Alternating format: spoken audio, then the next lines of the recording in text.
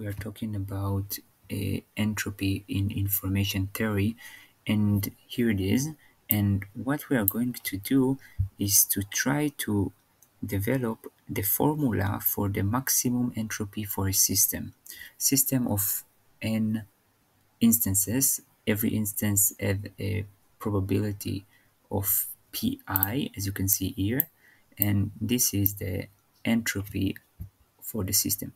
So now we want to find the H max value, namely for the system, what is the maximum value for the entropy that can be.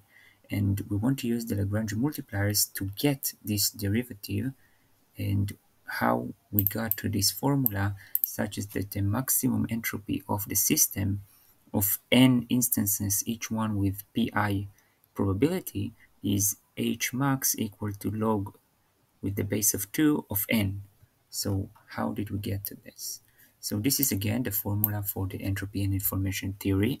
Pi is the probability of each instance being chosen, or if it's a coin, what is the probability of head and back. However you call it, the probability for each instance is pi, and we have n instances. Now all the probabilities should sum up to 1, so we have a constraint on this problem, and we want to find the maximum of h. So we have an optimization problem with a constraint. So what we are going to use is the Lagrange multiplier, which is exactly used for this, finding an optimization problem for a problem with constraints. So how Lagrange multiplier we use it? It will transform this constraint to a formula which equals to 0, which is this one. This equals to 0 because this equals to 1. To take the 1 to the left and we'll get to 0. So here it is. This is the constraint. Now the Lagrange multiplier is the entropy formula plus lambda times the constraints by as a formula that equals to 0. Now wait a second. Okay, so now how we're going to do, we are going to take the derivative of the Lagrange multiplier with respect to each p value, p1, p2, p3 until pn, and this is it. And also we can take the derivative with respect to lambda, but this is will be just this one equal to 0. So when we're taking the derivative of each pi, what we're going to get is this. Look at this one. This is a derivative of multiplication of two functions, pi and log to the base of 2 pi. So the derivative of this is the derivative of pi times log to the base of 2 pi, which is this, and the minus come from here. And another one is this one times the derivative of this with respect to pi, which is 1 divided by pi times ln of 2 of the base. This is the derivative of a logarithm. So here it is, and again the minus came from here.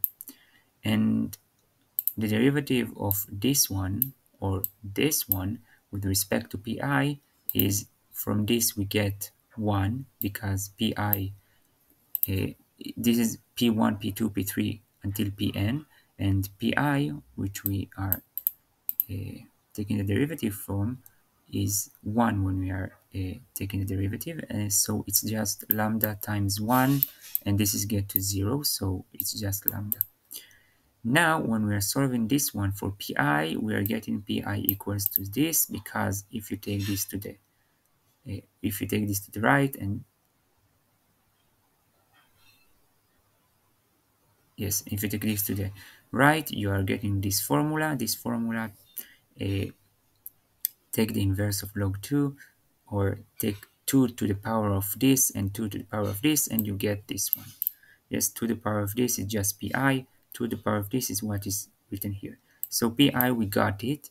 So from derivative of this with respect to pi, and now we are putting it in the constraint, and so instead of pi we are putting this one, and now see that this value, this formula, this thing is doesn't have n in it, so it's not dependent on n, so I can take it out of the sum like this, and now sum of 1 from 1 to n is just n, so this value times n.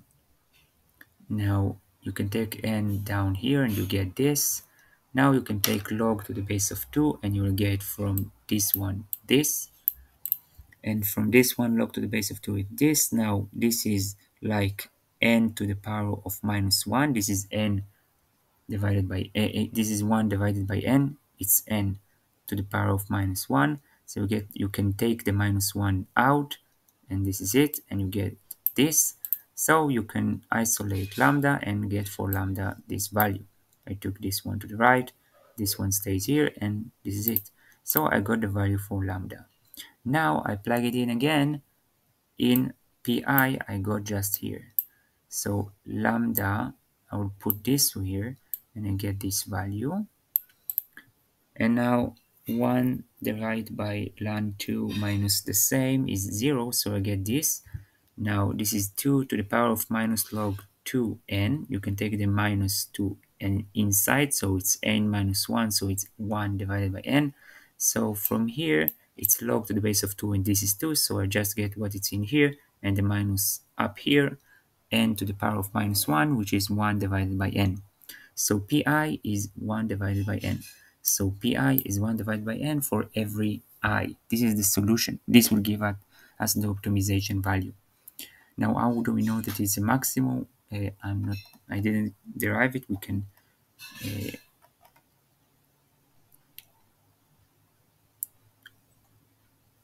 can see, for example, that I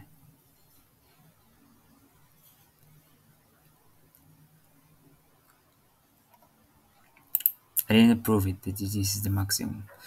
Okay, so if I plug in, sorry for not proving it. If I plug in the n to divided by 1 to the formula here, what I get is this. Now, this I can turn it to this, and 1 divided by n is n to the power of minus 1. Minus 1 gets out, and we are here.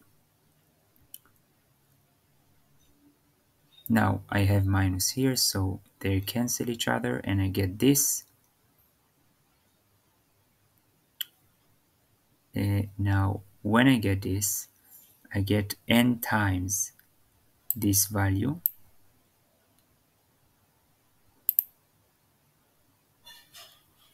So it's n times the value here.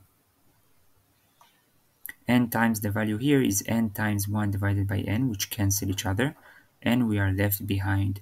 We are left with just this. So we got to the formula of log with the base of 2 n, which is the maximum. Now, if I plug it, just to show you why it is the maximum, because if I plug in here, let's say 0, I get 0, right? For if this is the value I try. But if I plug 1 divided by n, this will be negative and this is negative, so I get a positive value. And if it's an optimization value, so in respect to an arbitrary value, it can be or lower or higher because it's an optimization value, maximum or minimum. So if it's a minimum, it will be lower for an arbitrary value. If it's a maximum, it will be higher than an arbitrary value. And I took 0 as an arbitrary value. So if I plug in 0, so I get 0, but it's not very good because I need that the sum of pi will be 1, but let's say I take 0. If I take 0, it's 0, and if I take 1 to divide by n, this is what I got for pi, I get a positive value because this is negative and this is negative. So a positive value is greater than an arbitrary value, so if it's minimum or maximum, it must be a maximum. Now I didn't prove that it's not a local maximum, local minimum, but let's assume that it must be at least local maximum. So here it is. I used the Lagrange multiplier on this constraint problem with the entropy in information theory, and this is the constraint, and I got the solution, which is h max equals to log to the base of 2 of n. Thank you very much. This is using the Lagrange multiplier to solve what is the maximum entropy of a system of n instances with pi probability of each one with pi sum gets to 1. Thank you very much. If there are any corrections or mistakes, please correct me. And that's it.